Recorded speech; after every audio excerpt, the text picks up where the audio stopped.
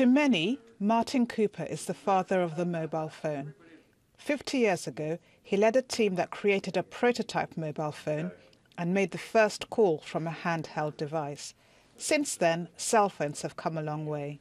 These were primitive times. There was no internet in 1973, believe it or not. There were no digital cameras. There were no large-scale integrated circuits. And so the unit that we built was put together with a massive number of individual parts.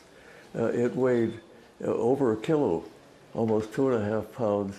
It had a battery life of 25 minutes of talking. These days, mobile phones can stream films and capture professional quality photographs. Cooper predicts the gadgets will play a role in transforming other sectors.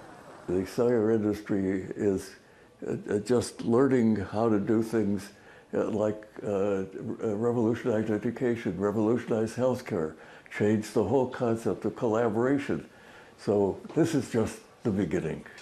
But the evolution of the mobile phone industry is provoking controversy. Regulators are concerned about how tech companies use clients' data that's gathered by tracking their activity.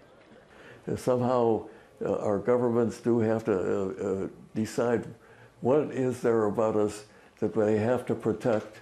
As an example, your medical information.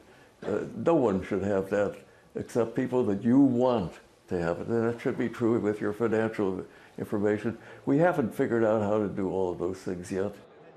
50 years after the birth of the mobile phone, governments now have to deal with the unforeseen challenges that it's created. But for many, it's a device they can't do without. Angopa, Al Jazeera.